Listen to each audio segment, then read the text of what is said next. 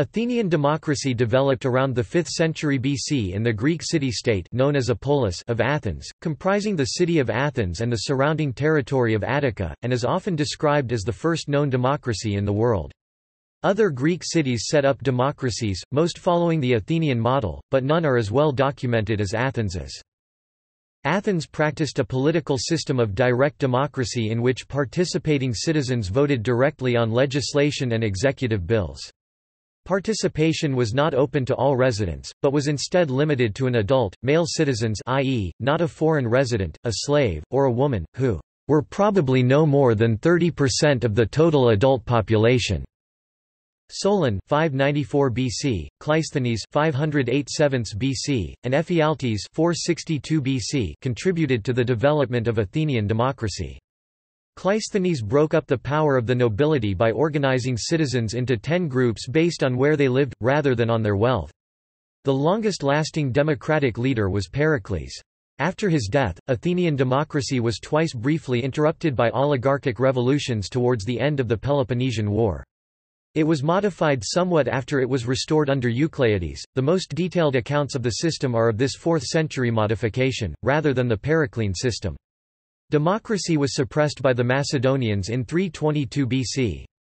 The Athenian institutions were later revived, but how close they were to a real democracy is debatable. Etymology. The word democracy, Greek, demokratia, combines the elements demos which means people, and kratos which means force or power, and thus means literally people power.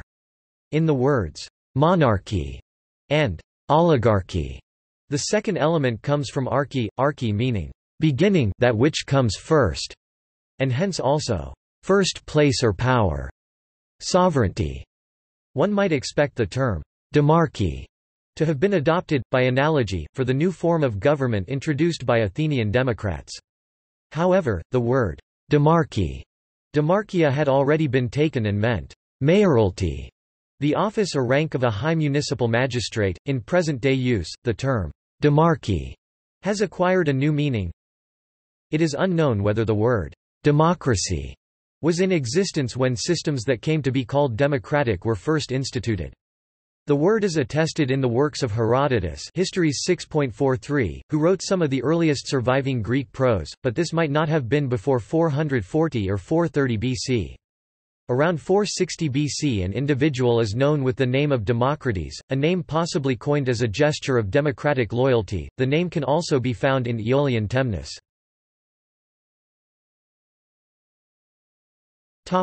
History. Development. Athens was not the only polis in ancient Greece that instituted a democratic regime. Aristotle points to other cities that adopted governments in the democratic style. However, accounts of the rise of democratic institutions are in reference to Athens, since only this city-state had sufficient historical records to speculate on the rise and nature of Greek democracy. Before the first attempt at democratic government, Athens was ruled by a series of archons or chief magistrates, and the Areopagus, made up of ex-archons. The members of these institutions were generally aristocrats who ruled the polis for their own advantage. In 621 BC, Draco codified a set of notoriously harsh laws designed to reinforce aristocratic power over the populace.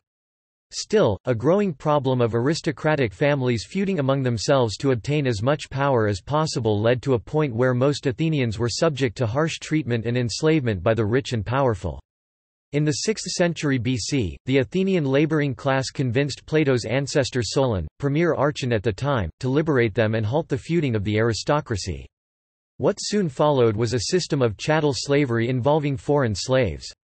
Solon then issued reforms that defined citizenship in a way that gave each free resident of Attica a political function. Athenian citizens had the right to participate in assembly meetings. By granting the formerly aristocratic role to every free citizen of Athens who owned property, Solon reshaped the social framework of the city-state. Under these reforms, a council of 400 members with 100 citizens from each of Athens's 4 tribes called the Boule ran daily affairs and set the political agenda. The Areopagus, which formerly took on this role, remained but subsequently carried on the role of guardianship of the laws. Another major contribution to democracy was Solon's setting up of an ecclesia or assembly, which was open to all male citizens. Not long afterwards, the nascent democracy was overthrown by the tyrant Pisistratus, but was reinstated after the expulsion of his son, Hippias, in 510. Cleisthenes issued reforms in 508 and 507 BC that undermined the domination of the aristocratic families and connected every Athenian to the city's rule. Cleisthenes formally identified free inhabitants of Attica as citizens of Athens, which gave them power and a role in a sense of civic solidarity. He did this by making the traditional tribes politically irrelevant and instituting 10 new tribes, each made up of about 3 treaties, each consisting of several demes. Every male citizen over 18 had to be registered in his deme. The third set of reforms was instigated by Ephialtes in 462/1. While Ephialtes' opponents were away attempting to assist the Spartans, he persuaded the assembly to reduce the powers of the Areopagus to a criminal court for cases of homicide and sacrilege. At the same time or soon afterwards, the membership of the Areopagus was extended to the lower level of the propertied citizenship. In the wake of Athens's disastrous defeat in the Sicilian campaign in 413 BCE, a group of citizens took steps to limit the radical democracy they thought was leading the city to ruin. Their efforts, initially conducted through constitutional channels, culminated in the establishment of an oligarchy, the Council of 400, in the Athenian coup of 411 BCE. The oligarchy endured for only 4 months before it was replaced by a more democratic government. Democratic regimes governed until Athens surrendered to Sparta in 404 BCE, when government was placed in the hands of the so-called 30 tyrants, who were pro-Spartan oligarchs. After a year pro-democracy elements regained control, and democratic forms persisted until the Macedonian army of Philip II conquered Athens in 338 BC. Aftermath. Alexander the Great had led a coalition of the Greek states to war with Persia in 336 BC, but his Greek soldiers were hostages for the behavior of their states as much as allies. His relations with Athens were already strained when he returned to Babylon in 324 BC. After his death, Athens and Sparta led several Greek states to war with Macedon and lost. This led to the Hellenistic control of Athens, with the Macedonian king appointing a local agent as political governor in Athens. However, the governors, like Demetrius of Phalerum, appointed by Cassander, kept some of the traditional institutions in formal existence, although the Athenian public would consider them to be nothing more than Macedonian puppet dictators. Once Demetrius Poliorcetes ended Cassander's rule over Athens, Demetrius of Phalerum went into exile and the democracy was restored in 307 BC. However, by now Athens had become politically impotent. An example of this was that, in 307, in order to curry favor with Macedonia and Egypt, 3 new tribes were created, 2 in honor of the Macedonian king and his son, and the other in honor of the Egyptian king.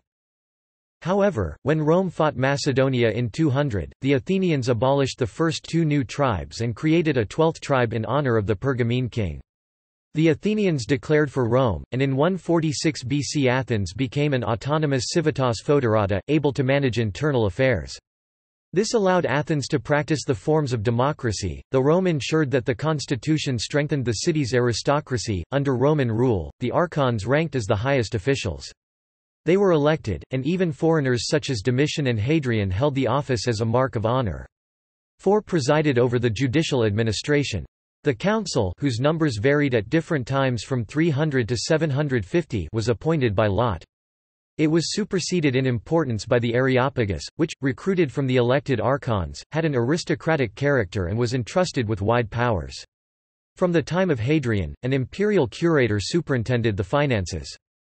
The shadow of the old constitution lingered on and archons and Areopagus survived the fall of the Roman Empire. In 88 BC, there was a revolution under the philosopher Athenian, who, as tyrant, forced the assembly to agree to elect whomever he might ask to office. Athenian allied with Mithridates of Pontus and went to war with Rome. He was killed during the war and was replaced by Aristion. The victorious Roman general, Publius Cornelius Sulla, left the Athenians their lives and did not sell them into slavery. He also restored the previous government. In 86 BC, after Rome became an empire under Augustus, the nominal independence of Athens dissolved and its government converged to the normal type for a Roman municipality, with a senate of decuriones. Participation and exclusion. Size and makeup of the Athenian population. Estimates of the population of ancient Athens vary. During the 4th century BC, there might well have been some 250,000 to 300,000 people in Attica. Citizen families could have amounted to 100,000 people, and out of these some 30,000 would have been the adult male citizens entitled to vote in the assembly. In the mid-5th century the number of adult male citizens was perhaps as high as 60,000, but this number fell precipitously during the Peloponnesian War. This slump was permanent, due to the introduction of a stricter definition of citizen described below. From a modern perspective these figures may seem small, but among Greek city-states Athens was huge. Most of the 1,000 or so Greek cities could only muster 1,000 to 1,500 adult male citizens each, and Corinth, a major power, had at most 15,000. The non-citizen component of the population was made up of resident foreigners, metics, and slaves, with the latter perhaps somewhat more numerous. Around 338 BC the orator Hyperides fragment 13 claimed that there were 150,000 slaves in Attica, but this figure is probably no more than an impression. Slaves outnumbered those of citizen stock but did not swamp them. Citizenship in Athens.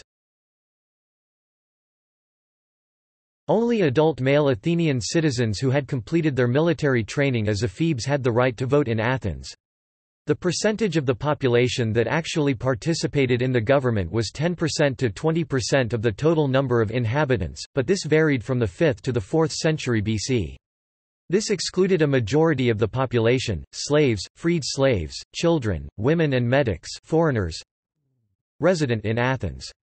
The women had limited rights and privileges, had restricted movement in public, and were very segregated from the men. Also excluded from voting were citizens whose rights were under suspension, typically for failure to pay a debt to the city. See atemia. For some Athenians this amounted to permanent and in fact inheritable disqualification.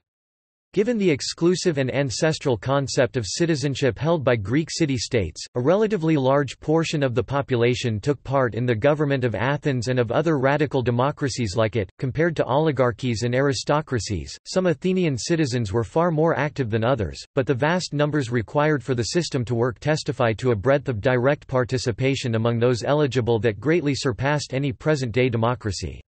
Athenian citizens had to be descended from citizens. After the reforms of Pericles and Cimon in 450 BC, only those descended from two Athenian parents could claim citizenship. Although the legislation was not retrospective, 5 years later, when a free gift of grain had arrived from the Egyptian king to be distributed among all citizens, many illegitimate citizens were removed from the registers. Citizenship applied to both individuals and their descendants. It could also be granted by the assembly and was sometimes given to large groups, e.g. Plataeans in 427 BC and Samians in 405 BC. However, by the 4th century, citizenship was given only to individuals and by a special vote with a quorum of 6,000. This was generally done as a reward for some service to the state. In the course of a century, the number of citizenships granted was in the hundreds rather than thousands. Main bodies of governance. There were 3 political bodies where citizens gathered in numbers running into the hundreds or thousands.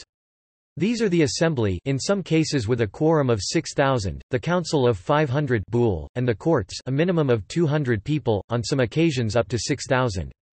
Of these 3 bodies, the Assembly and the Courts were the true sites of power, although courts, unlike the Assembly, were never simply called the demos, the people, as they were manned by just those citizens over 30. Crucially, citizens voting in both were not subject to review and prosecution, as were council members and all other officeholders. In the 5th century BC there is often record of the assembly sitting as a court of judgment itself for trials of political importance, and it is not a coincidence that 6,000 is the number both for the full quorum for the assembly and for the annual pool from which jurors were picked for particular trials.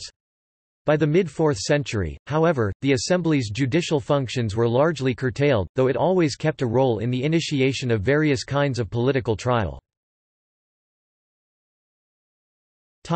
Assembly, ecclesia. The central events of the Athenian democracy were the meetings of the assembly, ecclesia. Unlike a parliament, the assembly's members were not elected, but attended by right when they chose. Greek democracy created at Athens was direct, rather than representative. Any adult male citizen over the age of 20 could take part, and it was a duty to do so. The officials of the democracy were in part elected by the assembly and in large part chosen by lottery in a process called sortition. The assembly had four main functions. It made executive pronouncements, decrees, such as deciding to go to war or granting citizenship to a foreigner, elected some officials, legislated, and tried political crimes. As the system evolved, the last function was shifted to the law courts. The standard format was that of speakers making speeches for and against a position, followed by a general vote, usually by show of hands, of yes or no. Though there might be blocks of opinion, sometimes enduring, on important matters, there were no political parties and likewise no government or opposition as in the Westminster system. Voting was by simple majority. In the 5th century at least, there were scarcely any limits on the power exercised by the assembly. If the assembly broke the law, the only thing that might happen is that it would punish those who had made the proposal that it had agreed to. If a mistake had been made, from the assembly's viewpoint it could only be because it had been misled. As usual in ancient democracies, one had to physically attend a gathering in order to vote. Military service or simple distance prevented the exercise of citizenship.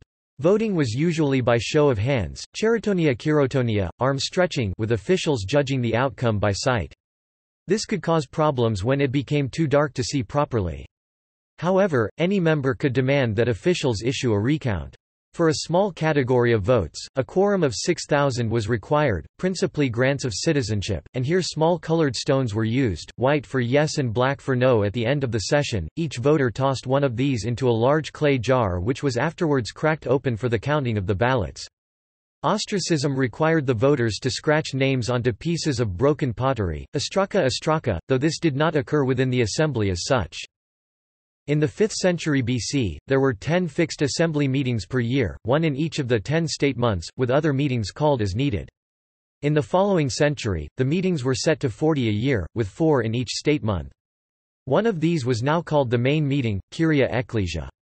Additional meetings might still be called, especially as up until 355 BC there were still political trials that were conducted in the assembly, rather than in court. The assembly meetings did not occur at fixed intervals, as they had to avoid clashing with the annual festivals that followed the lunar calendar.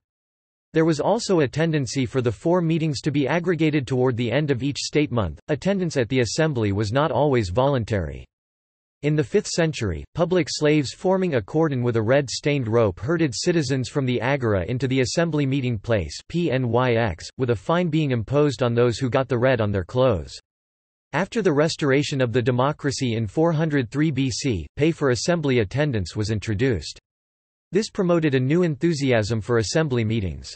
Only the first 6,000 to arrive were admitted and paid, with the red rope now used to keep latecomers at bay. The Council, the Bull. In 594 BC, Solon is said to have created a bull of 400 to guide the work of the assembly. After the reforms of Cleisthenes, the Athenian bull was expanded to 500 and was elected by lot every year. Each of Cleisthenes's 10 tribes provided 50 councillors who were at least 30 years old. The bull's roles in public affairs included finance, maintaining the military's cavalry and fleet of ships, advising the generals, approving of newly elected magistrates, and receiving ambassadors. Most importantly, the bull would draft probolumata, or deliberations for the ecclesia to discuss and approve on. During emergencies, the ecclesia would also grant special temporary powers to the bull. Cleisthenes restricted the bull's membership to those of zeugitai status and above, presumably because these classes' financial interests gave them an incentive towards effective governance.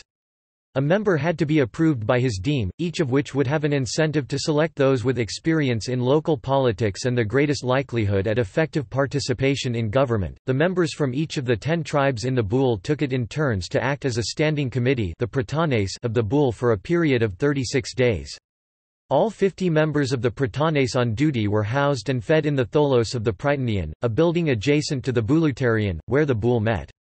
A chairman for each tribe was chosen by lot each day, who was required to stay in the tholos for the next 24 hours, presiding over meetings of the boule and assembly. The boule also served as an executive committee for the assembly, and oversaw the activities of certain other magistrates.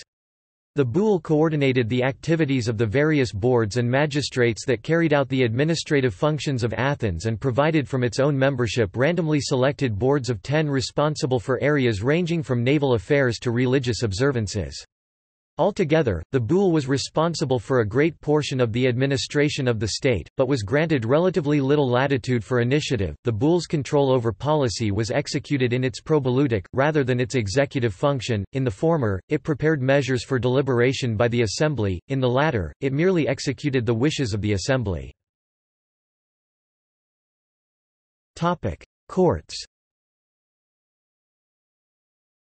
Athens had an elaborate legal system centered on full citizen rights. See atimia. The age limit of 30 or older, the same as that for office holders but 10 years older than that required for participation in the assembly, gave the courts a certain standing in relation to the assembly. Jurors were required to be under oath, which was not required for attendance at the assembly. The authority exercised by the courts had the same basis as that of the assembly, both were regarded as expressing the direct will of the people. Unlike office holders magistrates, who could be impeached and prosecuted for misconduct, the jurors could not be censured, for they, in effect, were the people and no authority could be higher than that.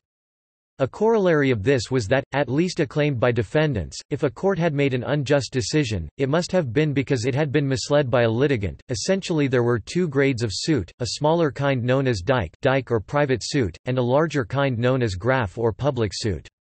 For private suits the minimum jury size was 200, increased to 401 if a sum of over 1,000 drachmas was at issue, for public suits 501. Under Cleisthenes' reforms, juries were selected by lot from a panel of 600 jurors, there being 600 jurors from each of the 10 tribes of Athens, making a jury pool of 6,000 in total. For particularly important public suits the jury could be increased by adding in extra allotments of 500. 1,000 and 1,500 are regularly encountered as jury sizes and on at least one occasion, the first time a new kind of case was brought to court, see graph paranomen, all 6,000 members of the jury pool may have attended to one case. The cases were put by the litigants themselves in the form of an exchange of single speeches timed by a water clock or clepsydra, first prosecutor then defendant. In a public suit the litigants each had 3 hours to speak, much less in private suits, though here it was in proportion to the amount of money at stake. Decisions were made by voting without any time set aside for deliberation. Jurors did talk informally amongst themselves during the voting procedure and juries could be rowdy, shouting out their disapproval or disbelief of things said by the litigants. This may have had some role in building a consensus. The jury could only cast a yes or no vote as to the guilt and sentence of the defendant.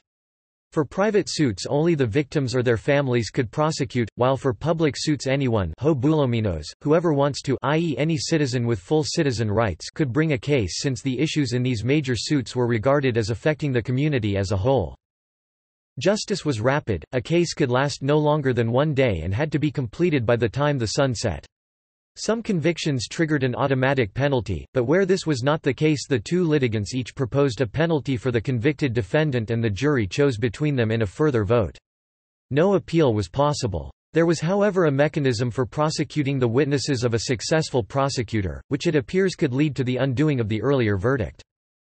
Payment for jurors was introduced around 462 BC and is ascribed to Pericles, a feature described by Aristotle as fundamental to radical democracy, Politics 1294a37. Pay was raised from 2 to 3 obols by Cleon early in the Peloponnesian War and there it stayed, the original amount is not known. Notably, this was introduced more than 50 years before payment for attendance at assembly meetings.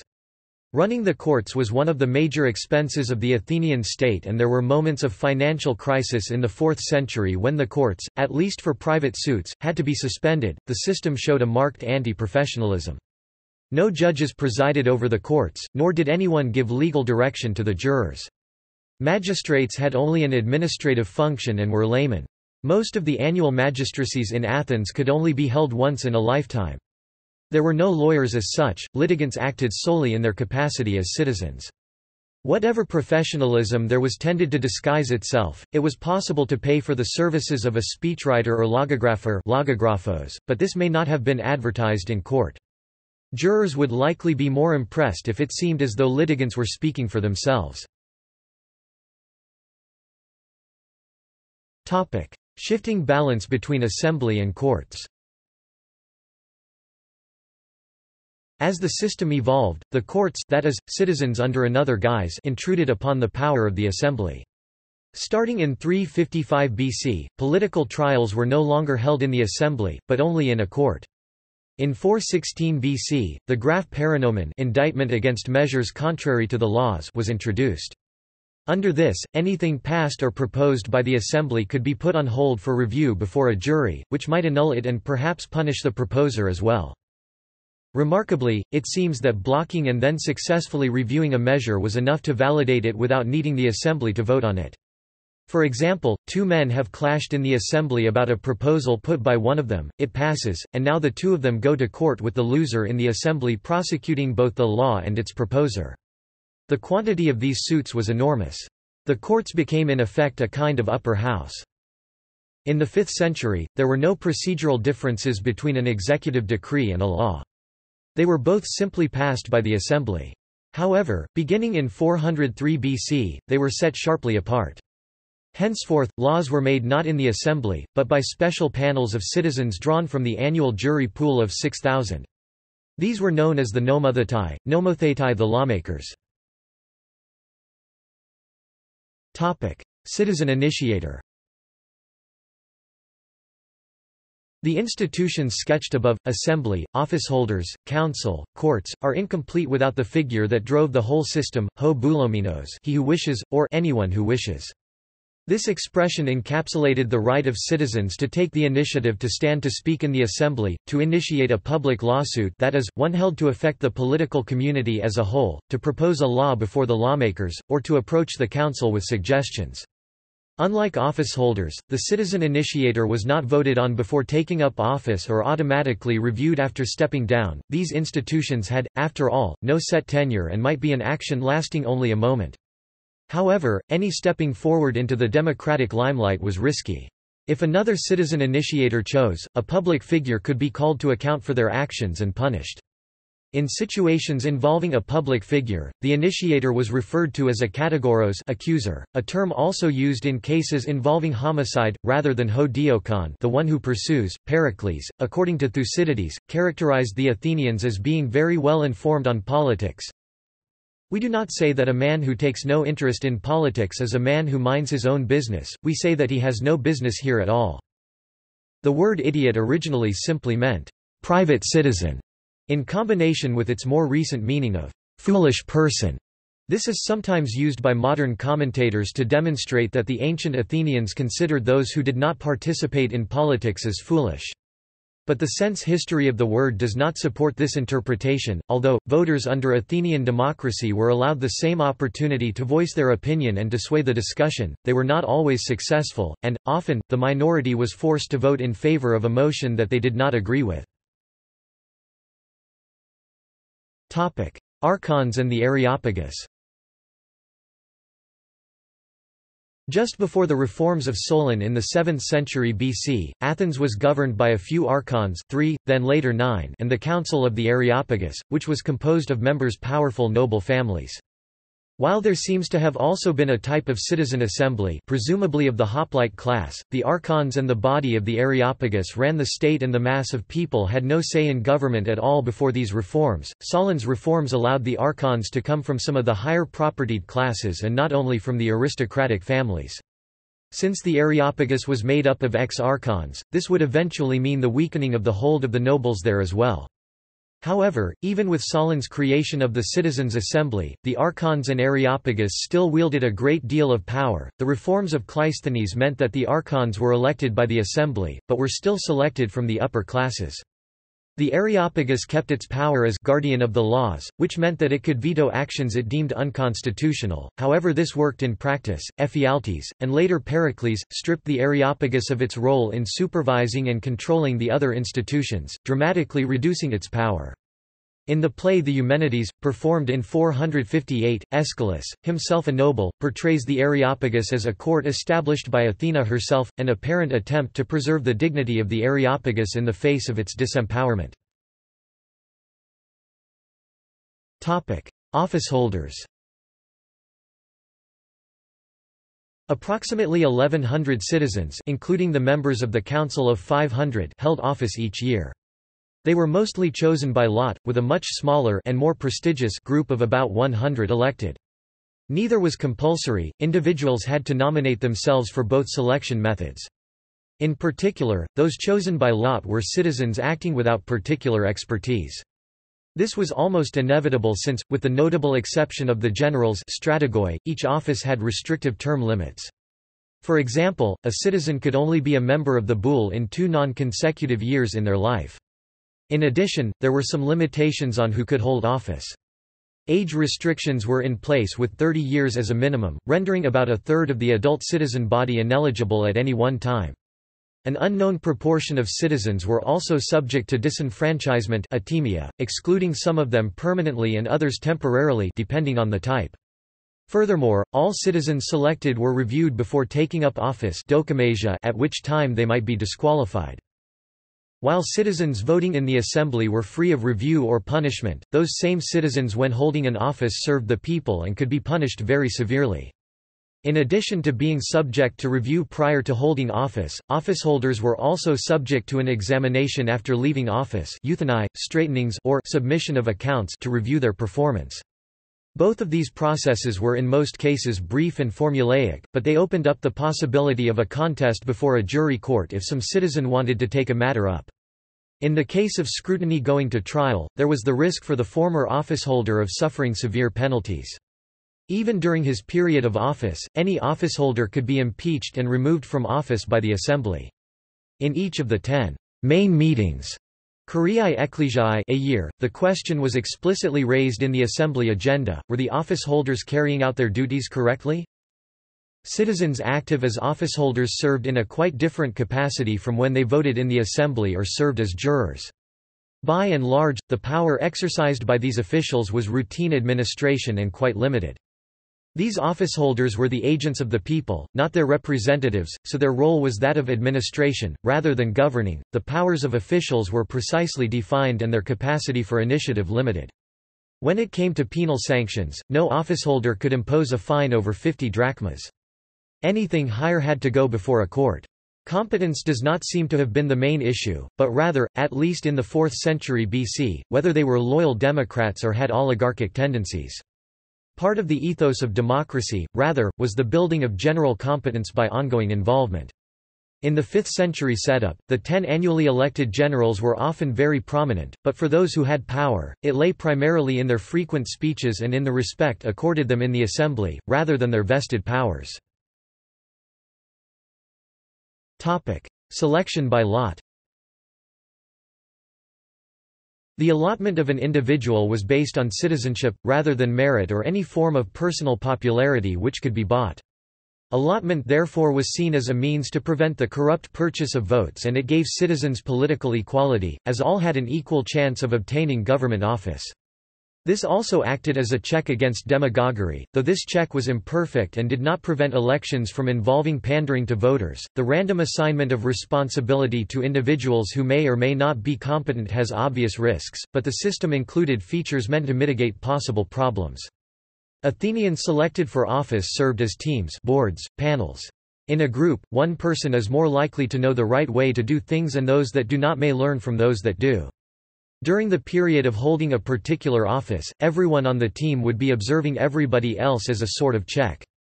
However, there were officials, such as the 9 archons, who while seemingly a board carried out very different functions from each other. No office appointed by lot could be held twice by the same individual. The only exception was the Boule or Council of 500. In this case, simply by demographic necessity, an individual could serve twice in a lifetime. This principle extended down to the secretaries and under-secretaries who served as assistants to magistrates such as the archons. To the Athenians, it seems what had to be guarded against was not incompetence but any tendency to use office as a way of accumulating ongoing power. Election. During an Athenian election, approximately 100 officials out of 1,000 were elected rather than chosen by lot. There were two main categories in this group, those required to handle large sums of money, and the 10 generals, the strategoi. One reason that financial officials were elected was that any money embezzled could be recovered from their estates. Election in general strongly favored the rich, but in this case wealth was virtually a prerequisite. Generals were elected not only because their role required expert knowledge, but also because they needed to be people with experience and contacts in the wider Greek world where wars were fought. In the 5th century BC, principally as seen through the figure of Pericles, the generals could be among the most powerful people in the polis. Yet in the case of Pericles, it is wrong to see his power as coming from his long series of annual generalships each year along with 9 others. His officeholding was rather an expression and a result of the influence he wielded. That influence was based on his relation with the assembly, a relation that in the first instance lay simply in the right of any citizen to stand and speak before the people. Under the 4th century version of democracy, the roles of general and of key political speaker in the assembly tended to be filled by different persons. In part, this was a consequence of the increasingly specialized forms of warfare practiced in the later period. Elected officials, too, were subject to review before holding office and scrutiny after office. And they could also be removed from office at any time that the assembly met. There was even a death penalty for inadequate performance while in office. Criticism. Athenian democracy has had many critics, both ancient and modern. Ancient Greek critics of the democracy include Thucydides the general and historian, Aristophanes the playwright, Plato the pupil of Socrates, Aristotle the pupil of Plato, and a writer known as the Old Oligarch. Modern critics are more likely to find fault with the narrow definition of the citizen body, but in the ancient world the complaint, if anything, went in the opposite direction. For them, the common people were not necessarily the right people to rule and made huge mistakes. According to Samos, the modern desire to look to Athens for lessons or encouragement for modern thought, government, or society must confront this strange paradox: the people that gave rise to and practiced ancient democracy left us almost nothing but criticism of this form of regime on a philosophical or theoretical level. And what is more, the actual history of Athens in the period of its democratic government is marked by numerous failures, mistakes, and misdeeds—most infamously, the execution of Socrates, that would seem to discredit the ubiquitous modern idea that democracy leads to good government. Thucydides, from his aristocratic and historical viewpoint, reasoned that the common people were often much too credulous about even contemporary facts to rule justly.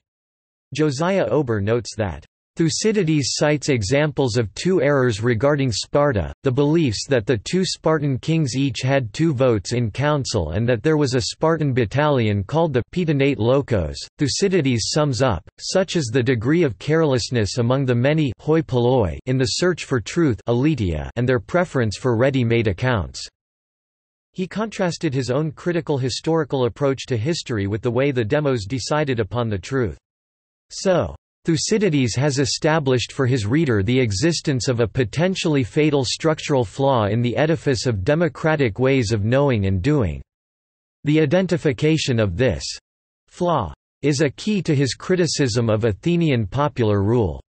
Also, Donald Kagan writes that in the 4th century, Plato and Aristotle must have been repeating old complaints when they pointed out the unfairness of democracy. It distributes a sort of equality to equal and unequal alike. Instead of seeing it as a fair system under which everyone has equal rights, the critics saw it as the numerically preponderant poor tyrannizing the rich. They regarded this as manifestly unjust. In Aristotle this is categorized as the difference between arithmetic and geometric, i.e. proportional equality. To its ancient detractors, rule by the demos was also reckless and arbitrary. Two examples demonstrate this.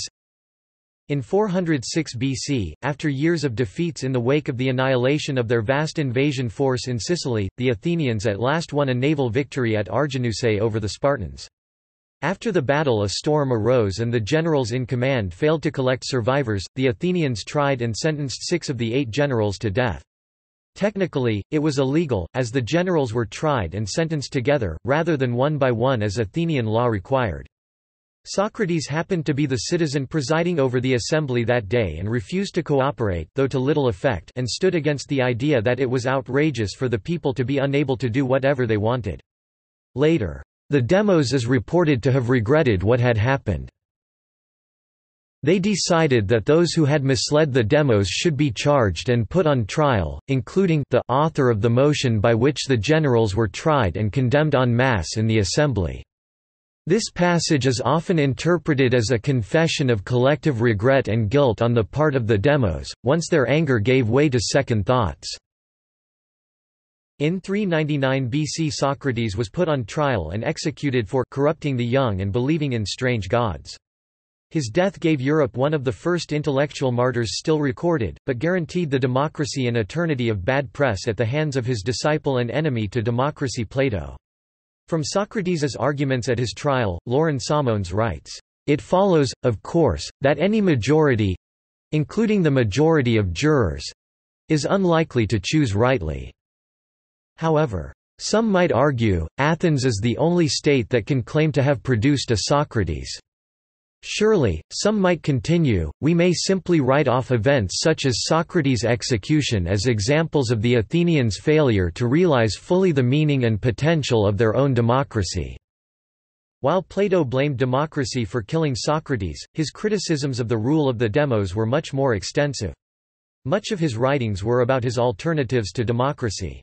His The Republic, The Statesman and Laws contained many arguments against democratic rule and in favor of a much narrower form of government. The organization of the city must be confided to those who possess knowledge, who alone can enable their fellow citizens to attain virtue, and therefore excellence, by means of education. Whether the democratic failures should be seen as systemic, or as a product of the extreme conditions of the Peloponnesian War, there does seem to have been a move toward correction. A new version of democracy was established from 403 BC, but it can be linked with both earlier and subsequent reforms. Graph Paranomen 416 BC, end of assembly trials 355 BC. For instance, the system of nomothesia was introduced. In this, a new law might be proposed by any citizen. Any proposal to modify an existing law had to be accompanied by a proposed replacement law. The citizen making the proposal had to publish it in advance. Publication consisted of writing the proposal on a whitened board located next to the statues of the eponymous heroes in the agora. The proposal would be considered by the council, and would be placed on the agenda of the assembly in the form of a motion.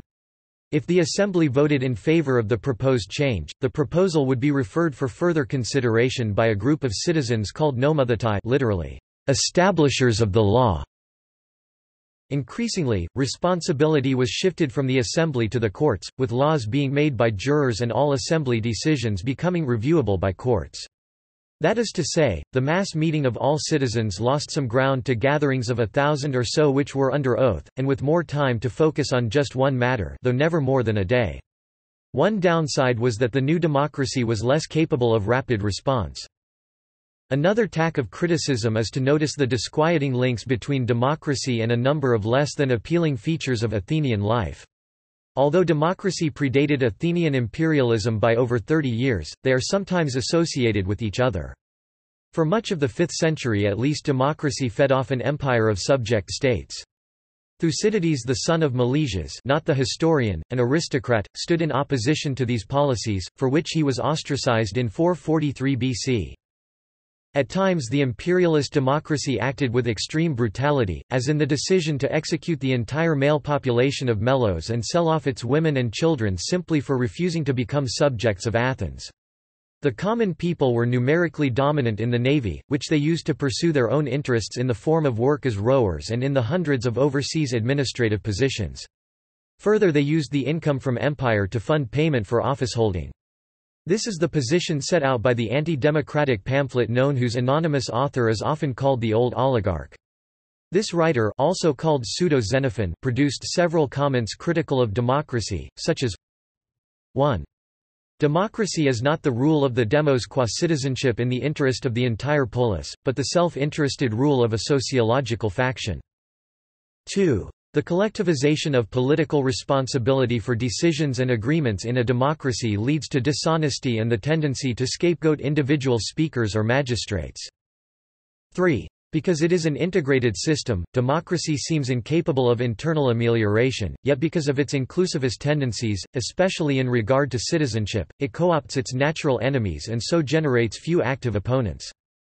4. There is a strong relationship between a democracy's domestic and foreign policies. A rational imperial democracy will be likely to foment democracy among its subjects.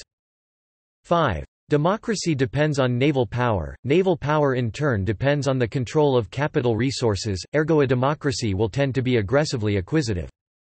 6. Democracy's core values of freedom and equality are not exclusive to the citizen population, non-citizens are also treated more equitably than is seemly. 7. Democracy tends to blur the distinction between nature and political culture, thereby blinding elites to their own best interests and luring them into immorality. Aristotle also wrote about what he considered to be a better form of government than democracy. Rather than any citizen partaking with equal share in the rule, he thought that virtue understood as embracing courage and temperance and prudence as well as justice turns out to be the chief determinant for shares in rule. Those who are superior in virtue should receive greater shares in rule. A case can be made that discriminatory lines came to be drawn more sharply under Athenian democracy than before or elsewhere, in particular in relation to women and slaves, as well as in the line between citizens and non-citizens. By so strongly validating one role, that of the male citizen, it has been argued that democracy compromised the status of those who did not share it. Originally, a male would be a citizen if his father was a citizen. Under Pericles, in 450 BC, restrictions were tightened so that a citizen had to be born to an Athenian father and an Athenian mother. So metroxenoi, those with foreign mothers, were now to be excluded. Also, at least by Demosthenes' time, mixed marriages were actually heavily penalized. Many Athenians prominent earlier in the century would have lost citizenship, had this law applied to them. Cleisthenes, the founder of democracy, had a non-Athenian mother, and the mothers of Cimon and Themistocles were not Greek at all, but Thracian. Likewise, the status of women seems lower in Athens than in many Greek cities. At Sparta women competed in public exercise, so in Aristophanes' Lysistrata the Athenian women admire the tanned, muscular bodies of their Spartan counterparts, and women could own property in their own right, as they could not at Athens. Misogyny was by no means an Athenian invention, but it has been claimed that in regard to the position of women, it was worse in Athens than in other states. Yet democracy may well have been impossible without the contribution of women's labor. Hansen 1987–318. Slavery was more widespread at Athens than in other Greek cities. Indeed, the extensive use of imported non-Greeks, barbarians, as chattel slaves seems to have been an Athenian development. This triggers the paradoxical question, was democracy based on slavery? It does seem clear that possession of slaves allowed even poorer Athenians, owning a few slaves was by no means equated with wealth, to devote more of their time to political life. But whether democracy depended on this extra time is impossible to say. The breadth of slave ownership also meant that the leisure of the rich, the small minority who were actually free of the need to work, rested less than it would have on the exploitation of their less well-off fellow citizens. Working for wages was clearly regarded as subjection to the will of another, but at least debt servitude had been abolished at Athens under the reforms of Solon at the start of the 6th century BC. By allowing a new kind of equality among citizens, this opened the way to democracy, which in turn called for a new means, chattel slavery, to at least partially equalize the availability of leisure between rich and poor. In the absence of reliable statistics, all these connections remain speculative. However, as Cornelius Castoriadis pointed out, other societies also kept slaves but did not develop democracy. Even with respect to slavery, the new citizen law of 450 BC might have had effect. It is speculated that originally Athenian fathers had been able to register for citizenship offspring conceived with slave women. Since the 19th century, the Athenian version of democracy has been seen by one group as a goal yet to be achieved by modern societies. They want representative democracy to be added to or even replaced by direct democracy in the Athenian way, perhaps by utilizing electronic democracy. Another group, on the other hand, considers that, since many Athenians were not allowed to participate in its government, Athenian democracy was not a democracy at all. Comparisons with Athens will continue to be made as long as societies keep striving to realize democracy under modern conditions and their successes and failures are discussed. Greek philosopher and activist Takis Fotopoulos has argued that the final failure of Athenian democracy was not due, as it is usually asserted by its critics, to the innate contradictions of democracy itself but, on the contrary, to the fact that the Athenian democracy never matured to become an inclusive democracy. This cannot be adequately explained by simply referring to the immature objective conditions, the low development of productive forces and so on, important as may be, because the same objective conditions prevailed at that time in many other places all over the Mediterranean, let alone the rest of Greece, but democracy flourished only in Athens. Legacy. Since the middle of the 20th century, most countries have claimed to be a democracy, regardless of the actual makeup of its government. Yet, after the demise of Athenian democracy, few looked upon it as a good form of government. This was because no legitimation of that rule was formulated to counter the negative accounts of Plato and Aristotle. They saw it as the rule of the poor that plundered the rich, and so democracy was viewed as a sort of collective tyranny. Well into the 18th century, democracy was consistently condemned. Sometimes, mixed constitutions evolved with a democratic element, but it definitely did not mean self-rule by citizens. In the age of Cicero and Caesar, Rome was a republic, but not a democracy. Furthermore, it would be misleading to say that the tradition of Athenian democracy was an important part of the 18th-century revolutionaries' intellectual background.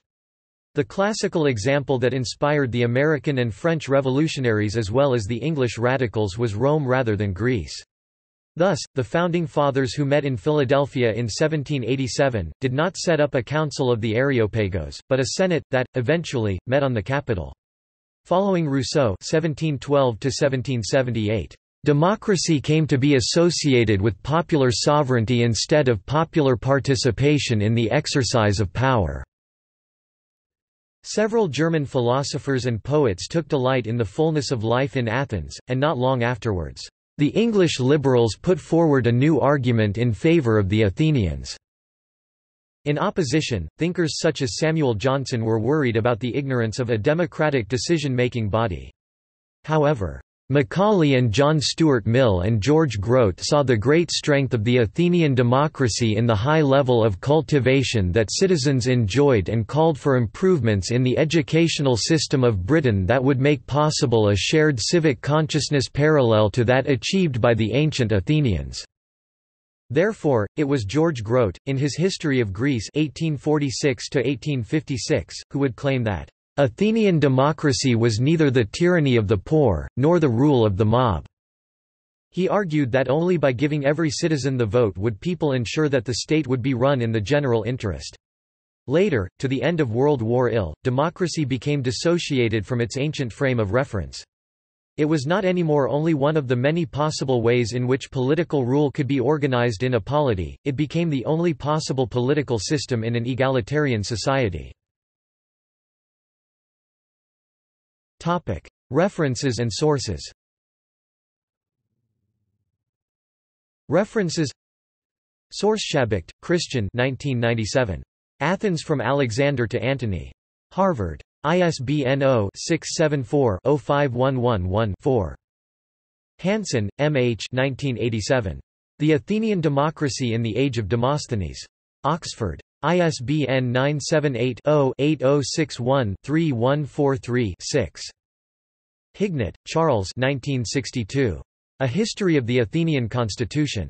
Oxford. ISBN 0-19-814213-7. Manville, B., Ober, Josiah 2003.